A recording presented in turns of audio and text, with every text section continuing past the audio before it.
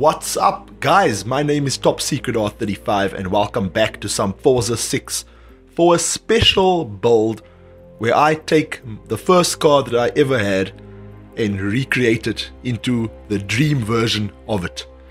So here is a picture of my first ever car. This is a 1989 VW City Golf, they called it. Now the one that Forza has though is the Rabbit version, which was marketed in the States. We never got that in South Africa. Ignore the 944, that's my dad's. My car is in the background over there.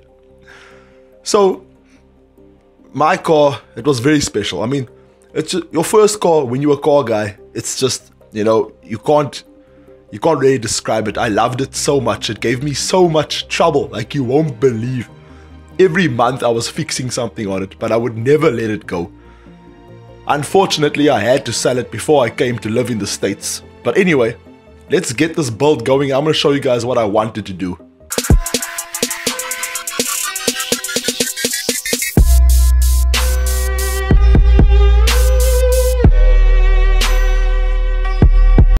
Okay, so my car came from my gran.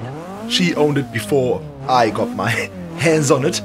And it was actually, I was lucky, it was the variation called the City Golf Sport. It had a 1600 4-cylinder carbureted engine, and I believe it made just under 70 kilowatts. Now the version in Forza I believe is 1800, so ignore that power figure. You can see this one here is making 81 kilowatts. Still not sounding that great though. But today, like I said, I'm going to show you guys what I had in mind and build that car. Now obviously I just never got around to it. The time came that I had to move to the States, even though I did have the finances at the point. But I'm still young, I will do it. I will get that Golf that I always wanted. So my plan was to always put a 2-liter turbocharged 4-cylinder engine from a Golf 4. That same engine. And I always wanted it turboed, and I wanted to have it track ready, battle ready.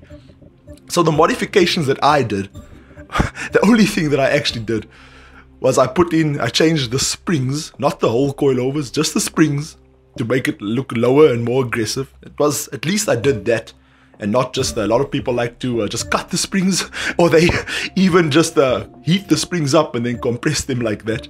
So I put those on, and then I put the stabilizer bars on between the front A-arms as such. And then I had a free flow exhaust in quotes as such, stainless steel exhaust put on. And then I had the wheels done, and I did like a few aesthetic things like the D-badge grille, the clear headlights, whatever. So that was my modifications as such. But I can tell you guys so many funny stories about it. I mean, the first time I ever picked my wife up for a date, I had to go into the car through the trunk, through the boot as such, because the door handles were busted. So anyway, this is what I wanted to do. And then I also wanted to put like a little bit of a racing livery on. Something similar to that. Jägermeister. Man, this looks so sweet. And then obviously I had the wheels done. And this car came standard with drum brakes at the back and then discs at the front. But obviously I wanted to put in some Brembos or whatever. You know, those cost probably... I don't want to get into the amount those things cost. Okay, so here I am. On track now with my heavily modified Golf. Let's hear this thing. Oh man, this is what I wanted. This would have been my dream. It still is my dream, or not even a dream anymore. This is a goal. I will get this car, I will modify it and get my front wheel drive little play toy for the track. I want one of these in my garage, and I want an E36 M3 in my garage, both ready for track days. Man, I love this thing. And it's weird, like, I know Forza is just a game. We all know that, oh, in the dirt. Yeah, I just practice anyway. Forza is just a game, right? But when I floor it, I can actually feel what my car would have felt like, because it's actually a front wheel drive car, so you don't have to worry about the oversteer. Look at that speedometer, look at that rev limiter, just maxed out fully. Okay guys, so at this point right here is when I started being serious now. I wanted to beat my lap times. I am going to check. I'll check where I stand in the world, but when it comes to Forza 6, I mean, the guys are very serious. And with the front wheel drive car, Golf, I mean, I tuned it myself, not perfect. I wonder where I would stand. Alright, so 129.04. I need to beat that on my next lap.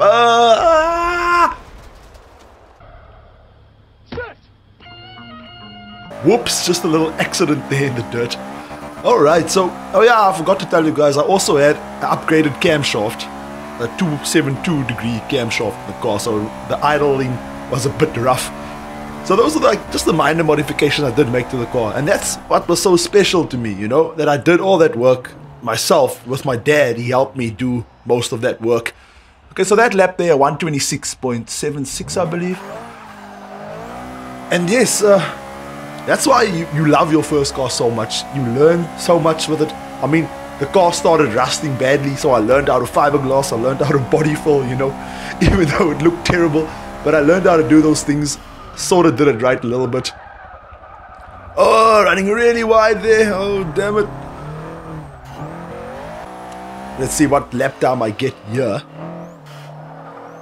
So yes, that's why having your first car and doing most of the work yourself when the car has no value at all pretty much. It's just such a special bond to you and your car and to the people around you who help you fix the things on your car. Alright, so that's a 127.526. And this lap over here was my best lap in this whole time. Even though I ran very wide on the start there, I sort of bring it back and fix it in the rest of the lap. I had so much fun doing this build, reminiscing on all the dreams that I had with my first Golf. It's going to happen, guys. It's going to happen. The front wheel drive just pulls you so hard. You can feel because you're sitting in the front of the car, the engine's in the front, everything is on front, the back is just so loose. Every time you floor it, you can just feel how the car it straightens you out. So that's the one thing over the rear wheel drive, because now the front wheels, they're doing the turning and they're doing the power delivery. So you can imagine how quickly the front wheels wear. And I'm on the simulation setting here as such. So on your first lap, when the tires are cold, it's just terrible. But then once they start warming up, then you're able to bite more in the corners. I just love it when you floor it and the rev limiter just bounces while the wheels struggle for the traction. And you just let it off a bit, turn in, let it off, turn in, floor it again. And this here is my best lap of my little session here. I think I did about 4 sessions. 126.467, even with the terrible first corner. So let's check where that result puts me in the world. Let's go to hardcore, no traction control, no ABS. Oh my word. Very much near the bottom, guys. Damn, this Golf is not competitive and I am not that competitive. I need to have a few more runs here. So we got the Alpha 33 Stradale on top and a 115. And I'm there with a 127. Oopsie. Alright guys, there's just a little bit more insight to my life and my life with cars. I miss my Golf. I'm gonna get it back. Watch this space, hopefully soonish. I hope you guys enjoyed this Forza 6 time attack build on my first car into my dream car. Hit like, hit subscribe. I'll see you guys soon. I feel good. You look good. You guys are amazing. Let's go.